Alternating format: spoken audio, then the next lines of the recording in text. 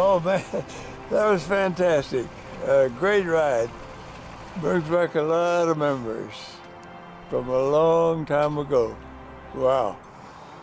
Fun ride. I was a very happy camper when I found out I could serve my God by flying airplanes.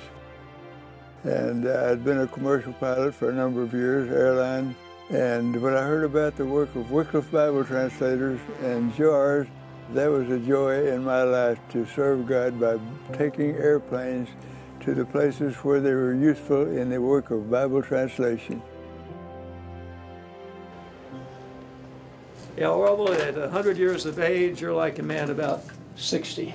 So you have slowed down the aging process, as you know. There's very few people past 100 years of age who can begin to keep up with you, even being alive, as you know. Yeah, my objective is to slow down as slowly as possible. Slow down as slowly as possible. My Lord Jesus came that we might have eternal life, but he also promised us an abundant life. And I have taken him seriously on that point because I've lived life to the full.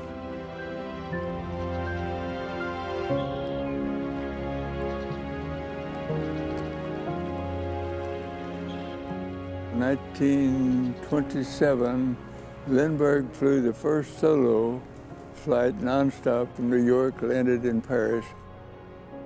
He made a tour of the central United States, and deliberately he circled every schoolhouse he could find, and he circled our schoolhouse. My first airplane ride, that was a fun experience. I think I was about 10 or 11 years old in Sulphur, Oklahoma. I was in the yard one day and a plane flew over very low, and it looked like he was going to be landing. So I jumped on my bike and rode out, and sure enough, he landed. So I went over and talked to him. He said, "Yeah, I'm giving rides, $4. So I had to go back home and break my piggy bank and get the $4 out to come back and get my first airplane ride. I didn't tell my parents about it until much later. It was a wonderful experience, and it cemented my idea of becoming a pilot.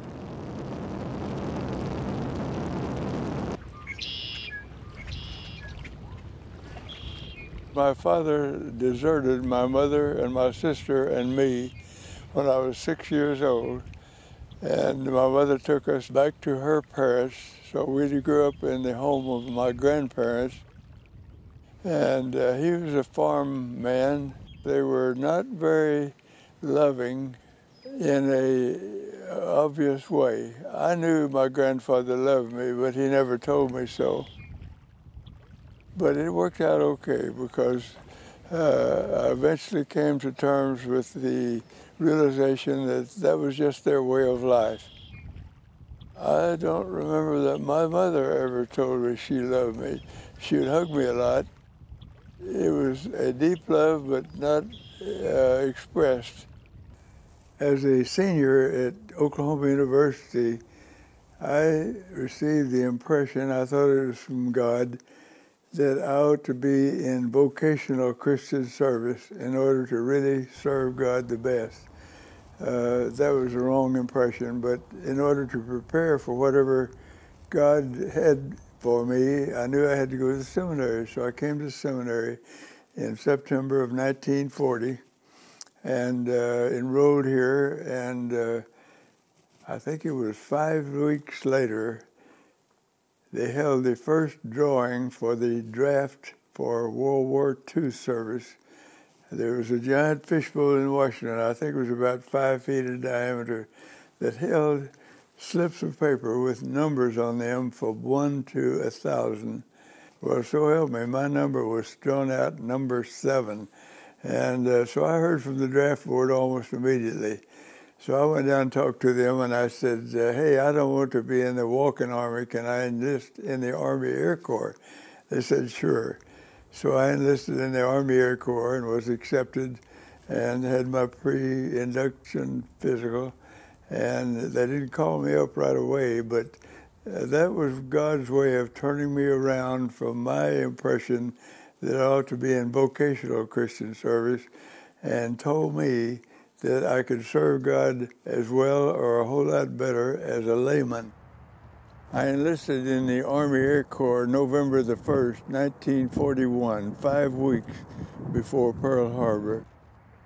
And we heard about it one Sunday afternoon. We got the word when they turned the radio on that Pearl Harbor had been bombed. I was in training in San Diego flying a primary trainer.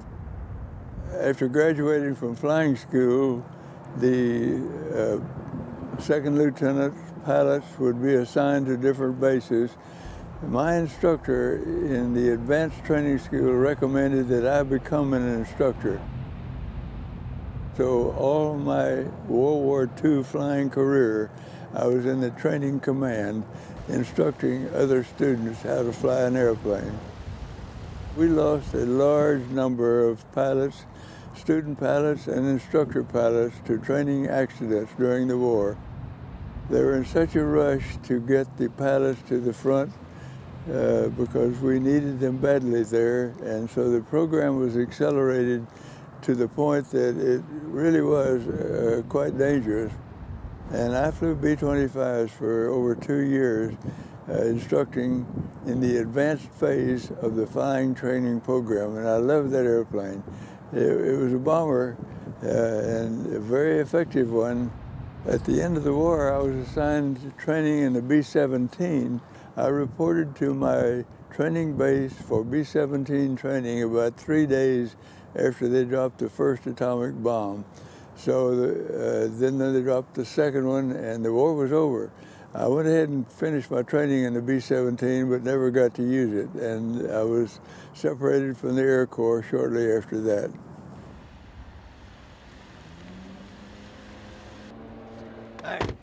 Most people my age, in my opinion, have vision problems, and many of them do not drive at night, and of course some of them don't drive at all anymore.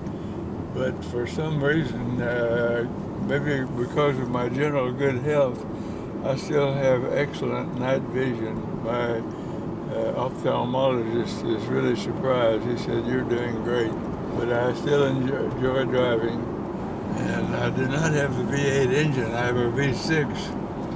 But the acceleration just really pushes you back in the seat, so it's kind of a fun feeling.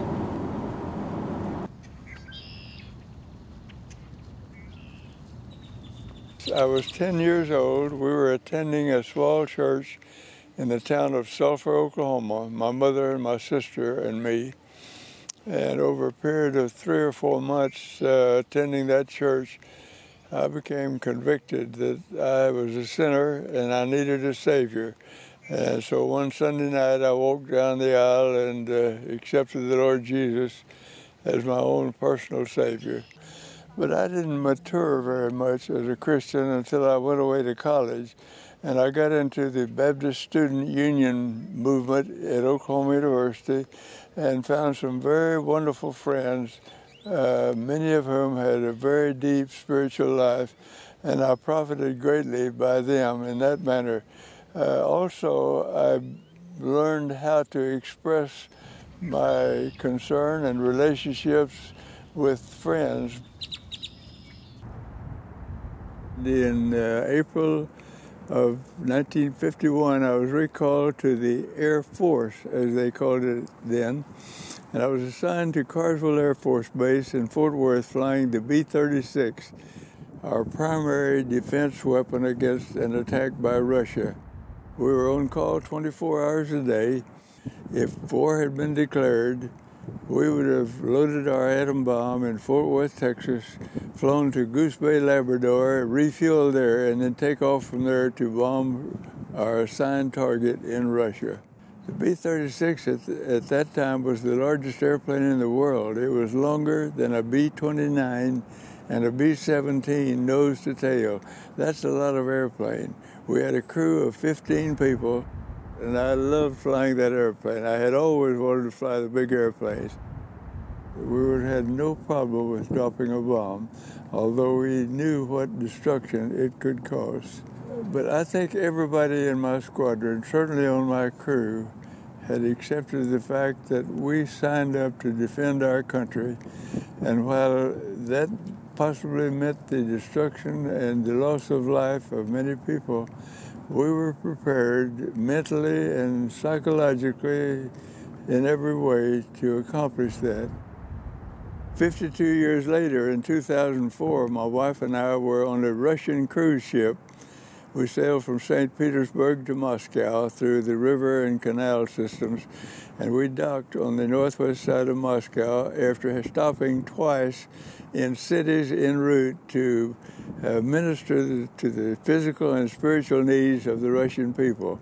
We had 5 doctors on board the ship and 10 nurses, and many of the people would be street witnessing, giving away English Bibles, Russian Bibles, children's Bibles, and literature.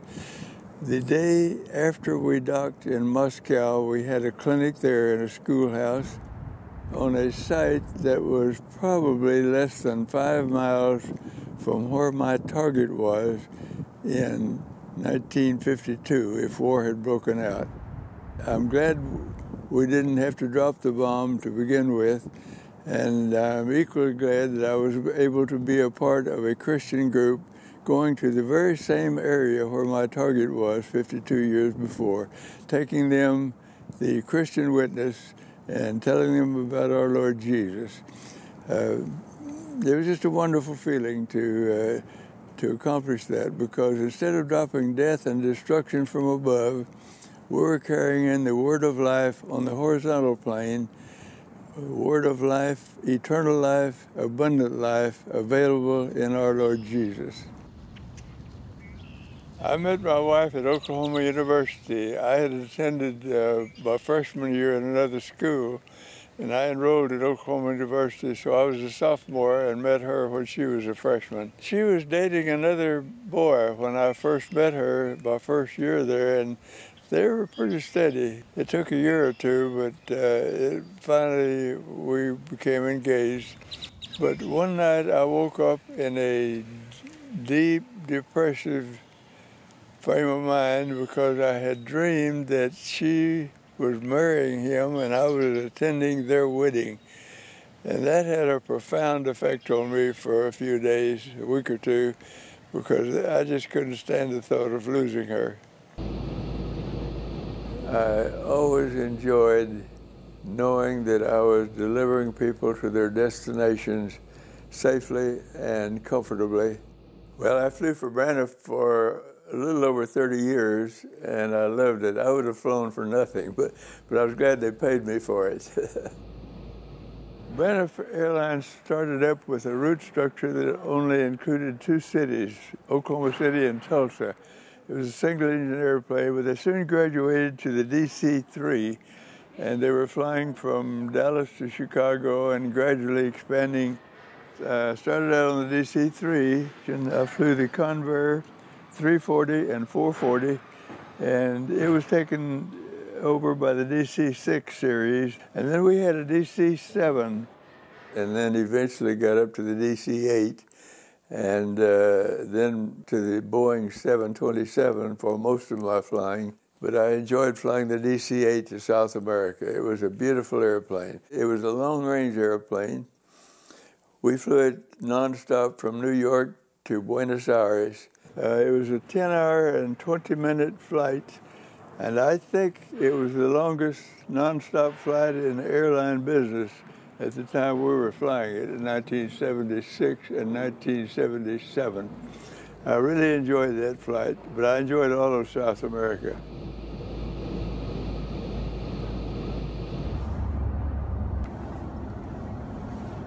Tell him how old you are, Orville. Yes. 80. You gotta go a little higher. Oh, really? I'm 100 years old. No way. No way. Yeah. And I still run. Huh? I still run. Wow. I'm very grateful to God Yeah. that He's let me live this long. Well, I would encourage you to read the Bible, particularly the New Testament. It tells about my Lord Jesus, the Son of God. Because only through Jesus can we get to heaven. Yeah. And I would pray that you would make that decision. Yeah. The place where we're going is a support group for some missionaries who translate the Bible into languages all around the world. Okay. For people that do not have a written language yet.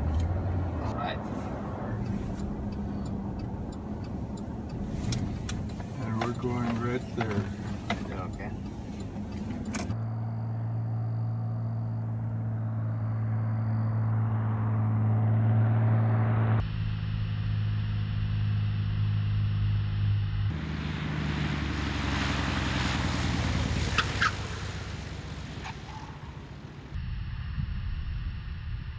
I met the founder of Wycliffe, William Cameron Townsend, in our church in 1965, and I volunteered to help out with Bible translation and particularly the aviation part of it. And I realized that while I had about maybe a dozen Bibles in my house, there were people groups of the world that didn't have one word of God's word in their own native language. Just felt like I could be of service in God's kingdom by helping deliver airplanes to the translators around the world who were there aiding the cause of Bible translation by the safe, efficient transportation where the roads were difficult or impossible. Well, there is a scripture in the Psalms, 139th chapter and 9 and 10 verses, I think, and it goes something like this: if I ride the morning winds to the farthest oceans, there your spirit will guide me, your right hand will uphold me. And that's reassuring to a pilot, because the two things you need to be able to fly somewhere is the ability to stay in the air, that is, your engine keeps running, and then you need direction to find the place where you're going. Well, I delivered 46 missionary airplanes in my career. They were challenging because you don't go down to the filling station and buy a road map. You have to be prepared for the over-ocean flying, which means the airplane must be equipped with additional radio equipment. It must have additional fuel for the long flights, either Europe or Africa or Southeast Asia, wherever you may be going. It's always exciting to come in and pick up an airplane, take off for New Guinea or South America. So how hard was it to fly, find islands like Majuro without GPS? Oh, my GPS revolutionized. I only had GPS on my last ferry flight. You fly dead reckoning. Did you ever find yourself hoping to see an island and you couldn't find it? I think I was pretty well prepared for it, but hey, you sweat every trip. Because you look on a globe or a map at the Pacific Ocean and you see islands scattered all around everywhere. But when you get out there and fly it, you can fly for hours and hours and never see an island. So if the radio station on that island went out, or if you had difficulty with your receiver, you'd be on your own looking throughout that vast expanse of water to find that tiny little dot of an island down there. So it's of grave concern to be able to navigate successfully. William Cameron Townsend was the founder of JARS, also the founder of Wycliffe Bible Translators and SIL International. Our work is not actually in translation, but we come alongside those that are working to do Bible translation to make it possible for them to reach and engage with communities in remote and difficult places. That involves mission aviation and aircraft, as Orville has been greatly involved in, but also other transportation solutions in water and land, as well as technology and media solutions and training, again, that make it possible where it's difficult to people to get in to do translation for those communities that still need God's word in their language.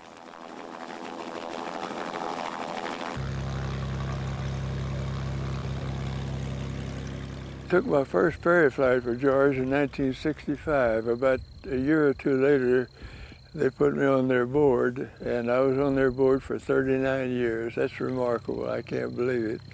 And 3 or 4 years later, the board chairman retired, and they made me chairman of the board. So I was chairman of the board for 13 of those 39 years, and it was a delight to serve God that way.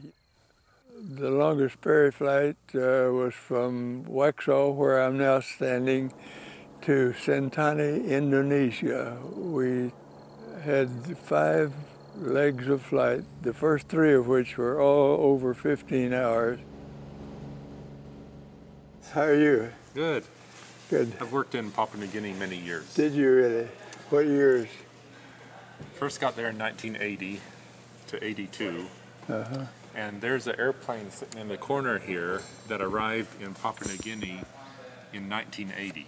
206? Yes, Cessna 206 in I 1980. probably flew it down Is there there. a chance Yeah. that you could have been? I think I took 5 airplanes to PNG, one of them twice. They pranged it in a training accident, shipped it back home, and they rebuilt it here at JARS, and I flew it to Papua New Guinea the second time. That's this airplane. Oh, You want to come really? look at it? Then after 50 hours in the country, there's a training accident, Yes. a hard landing. Yes. We took it apart, put it in a container, Yeah. and shipped it back here to Who JARS. was your chief pilot at the time? Oh, mechanic, maybe. I don't know. Anyway, I'm told that he said this airplane will never fly again. It did. But it did. And it flew Yeah. 16,700 hours, Oh, wow. 24,000 landings. And let me tell you about the climax of every missionary ferry flight. When you taxi into the ramp, open the door, and hand the keys to the airplane to the missionary pilot already there, who's going to be flying that airplane in the work of Bible translation.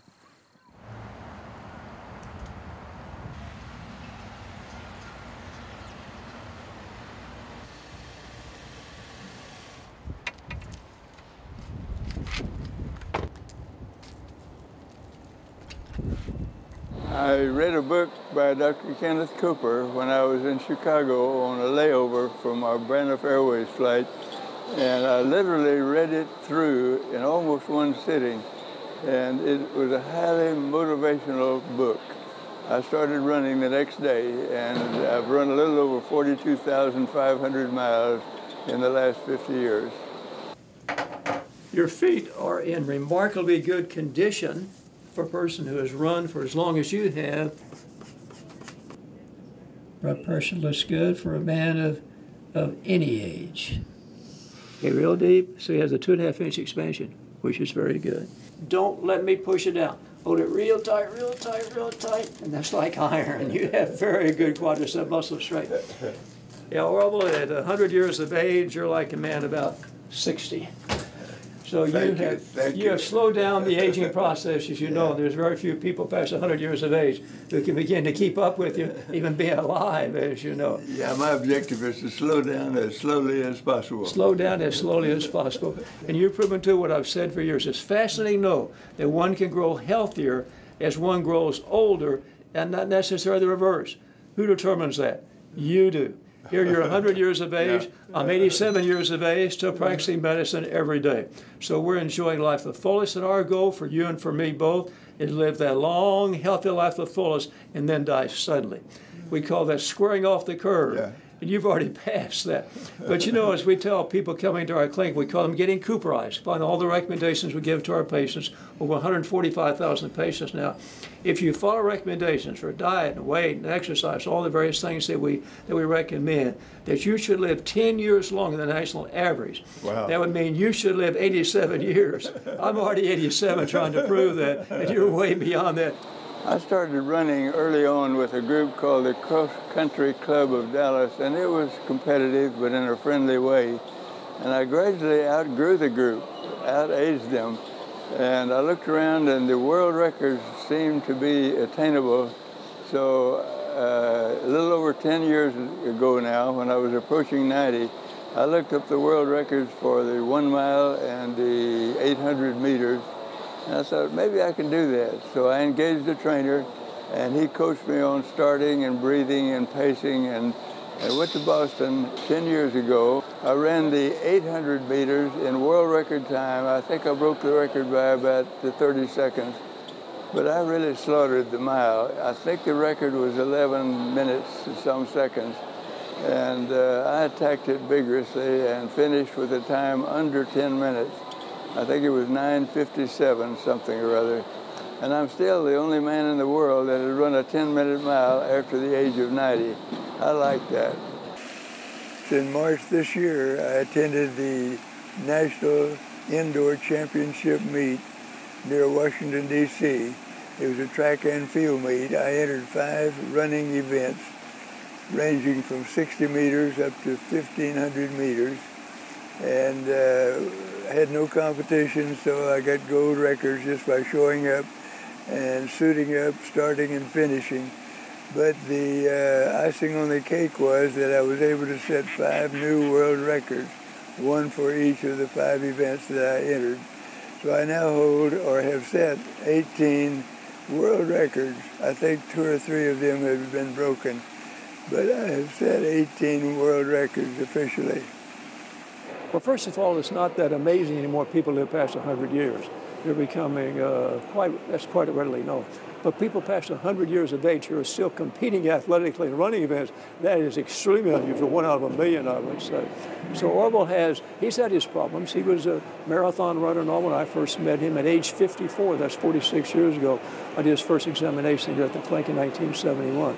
I followed him every year after that, too. But what has happened is he's had some medical problems back in 1993. All of a sudden, we discovered he had severe coronary disease without any chest pain whatsoever. When he had a 6-vessel coronary bypass procedure.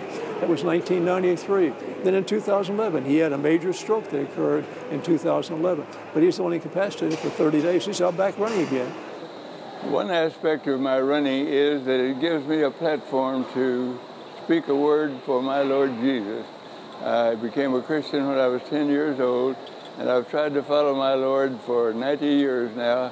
I've run in races where people alongside me or near me would falter just a little bit as they approached the finish line, 2 or 3 or 4 or 5 yards. It seemed like they were saying to themselves, there's the finish line, I've made it, and they kind of relax and slow down a little bit.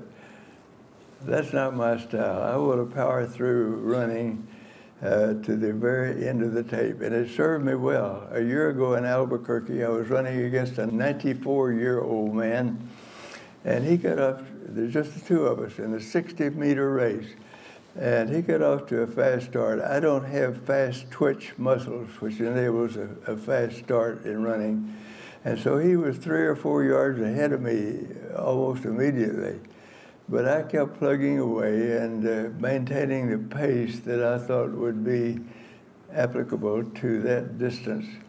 And he must have slowed down because I certainly wasn't speeding up, but I began gaining on him at the halfway mark, and at the finish line, I leaned forward just enough to beat him by 0.05 of 1 second. There's a magazine article that came out with a statement that we had met 5 times after that race, and I beat him every time. And I don't want to slow down at the finish line. I don't want to be disqualified by not serving my Lord well all through every day of my life. I want to finish strong for my Lord, don't you? I hope you enjoy life as much as I do. I love life. So Orville's now 100 years old, and he's still actively involved in supporting the work of JARS and the work of Bible translation, and that's a huge encouragement and really an amazing feat. At his age, he's not giving up and not slowing down. He's an active advocate. He's been with us for various events to speak to our friends and talk to those of other generations and younger generations about his involvement in supporting the work of Bible translation through JARS and inviting and encouraging others to take part. He is 100 years old, still runs races, and I had the privilege of flying Cessna 206 in Brazil that was actually given in donation in the name of his son. My son was a Marine helicopter pilot, and was on a rescue mission in Vietnam in 1970 and was killed when they ran into very adverse weather conditions in the extraction process. About a year later, we helped Jars buy a Cessna 206, and I later ferried it with my wife along to Brazil, where it has been in service. It may still be in service, I don't know. But we enjoyed flying that airplane because it was named for our son. You know, you're not supposed to lose a child. It's supposed to be the other way around. And it's a very difficult thing, but you must live through it. God wants you to magnify him in everything you do, and dying is a part of living. Well, God can use any experience of life to the benefit, and one of the good things that came out of this was the realization that Curtis lived a wonderful life, and he died in service for our country, and if it had to happen, that was the best way it could. My advice to anyone in a similar situation would be that God is still in control. He knows what is happening, and he is in control, and he can be relied upon to supply you comfort and help anytime it's needed. I've seen Curtis Rogers and the placard on that plane for many years flying over the jungle. But anyways, we're happy to have you here, and this is our 2018 orientation class. So whatever you'd like to share, we're all ears. My wife and I served for 13 months in Tanzania. I had a beautiful Cessna 210 flying over Tanzania, which is as big as Texas and part of New Mexico. And we went to an orientation session in Richmond, Virginia. And the first thing they said to us, and probably the most important thing, was be flexible. And never lose sight of the fact that you need to be a part of the solution, not part of the problem. How many hours does it take to get from California to Hawaii in a 206? Normally it takes about 15 to 16 or 17 hours. On one trip, we had a headwind that was projected to be a tailwind. So we logged 19 hours and 3 minutes from Oakland to Honolulu. How much fuel did you have left? Oh, probably another 2 hours even. We had lots of fuel. The interesting part about that trip was when we left Honolulu, I had not explained to my wife that radio waves are straight line, just like sunlight. And once you fly about 100 miles or so, depending on your altitude, away from your home departure station, you lose radio contact. So I was halfway to Johnston Island or so and trying to work anybody that would talk to me, and nobody would talk to me. I wanted to make a position report.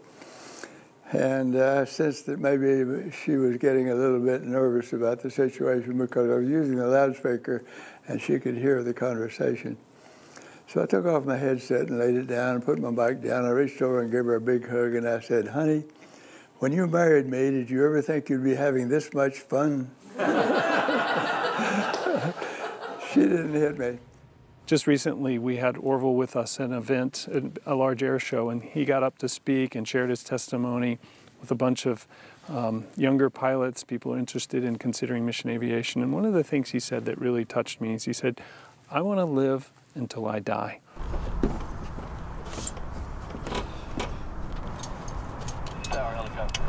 Hey, that's good.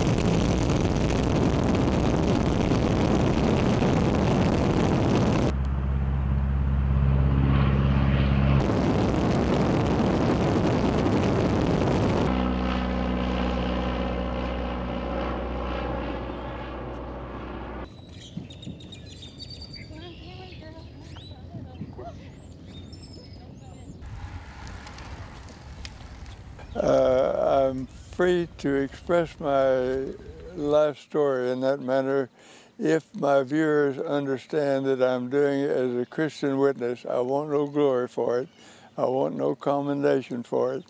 But I found out early in life that it would be wise to save enough money as possible and invest it so that in the future I could be a vehicle for helping God's work, bringing His kingdom to earth from heaven as He asked us to do.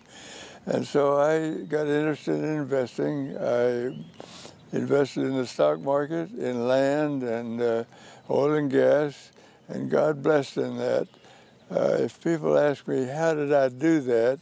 I say, I did not do it. God did it. And it was our privilege, and I, since my wife's death, to give away over $35 million to God's work. My wife and I both maintained a very strong interest and connection with this seminary.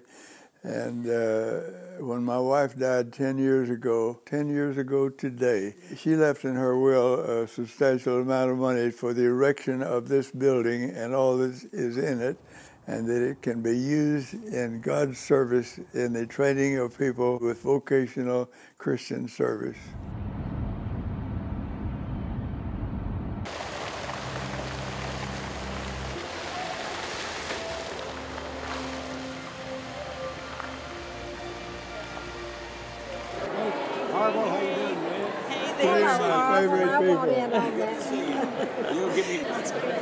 This is my favorite deacon right here. Don't tell any of the rest of them, but he's my favorite. We joined here in 1946.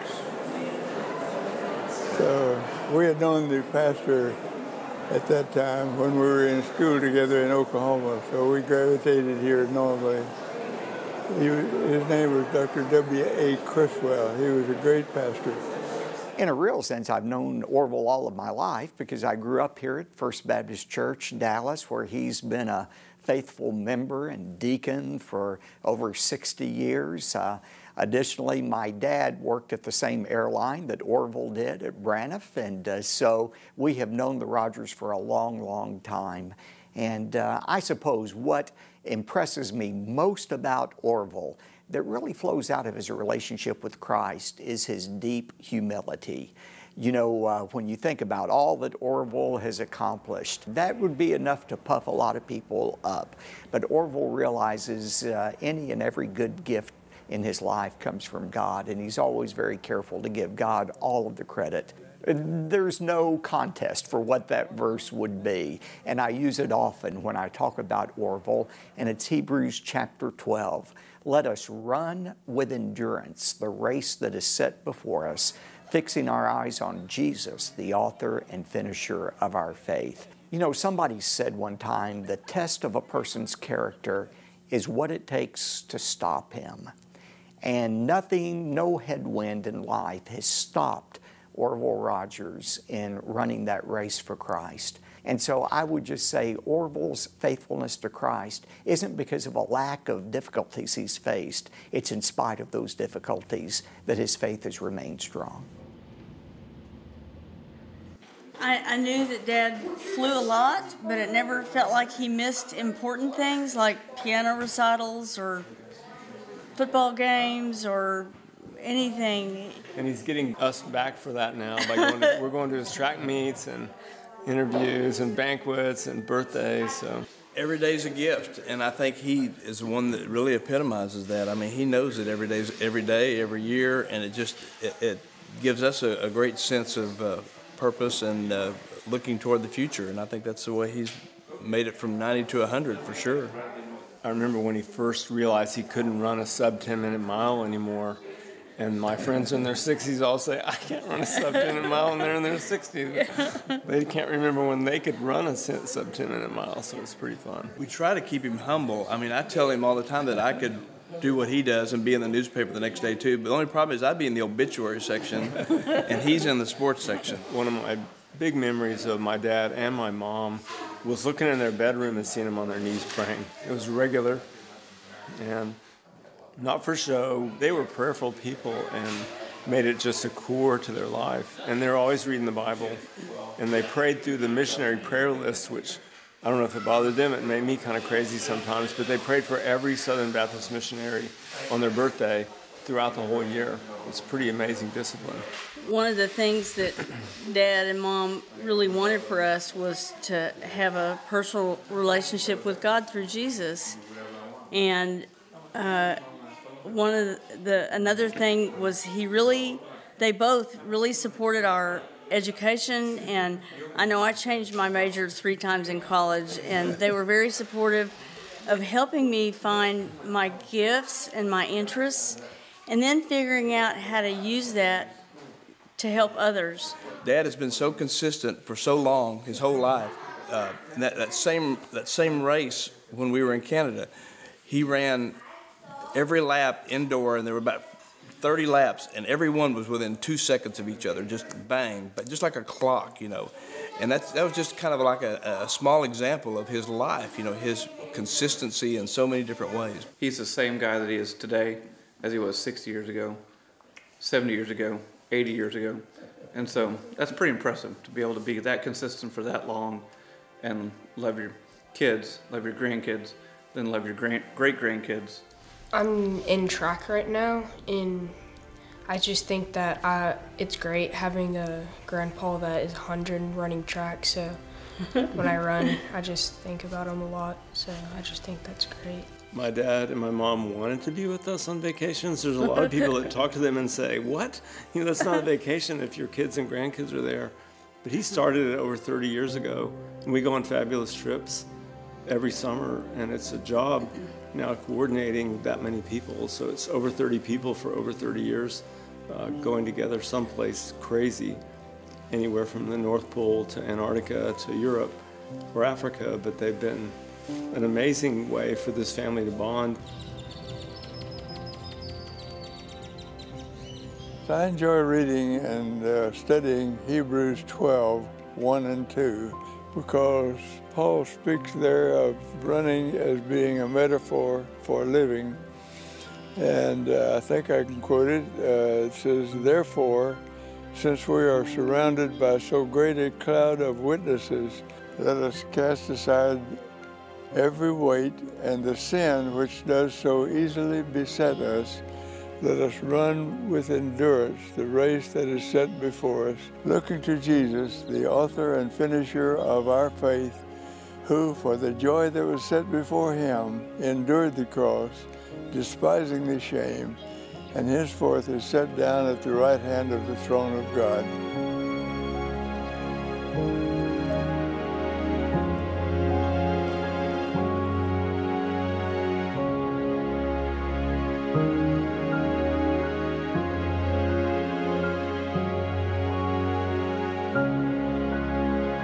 Thank you.